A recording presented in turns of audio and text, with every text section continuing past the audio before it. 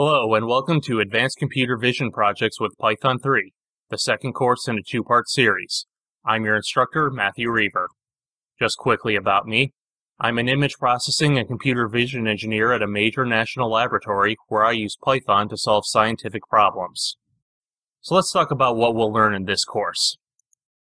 In this course, we're going to go beyond what we learned in the first part, and we're going to start with image captioning with TensorFlow, which is somewhat of an extension of the last part of the last course, which we covered image classification in TensorFlow.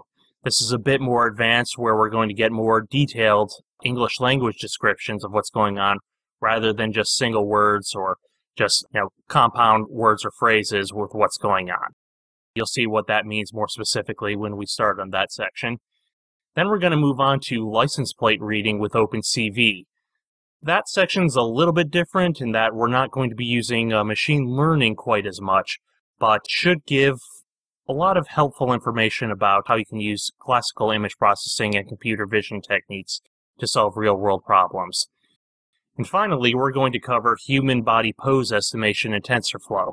And that's an extension of kind of the second project we did in the first part, where we did facial recognition and kind of facial landmark estimation.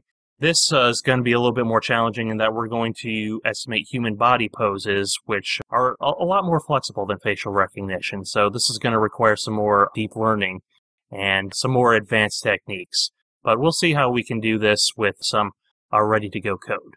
So prerequisites, very similar to the first part: knowledge of Python, Python scientific libraries like NumPy and Matplotlib, experience with basic image processing and computer vision.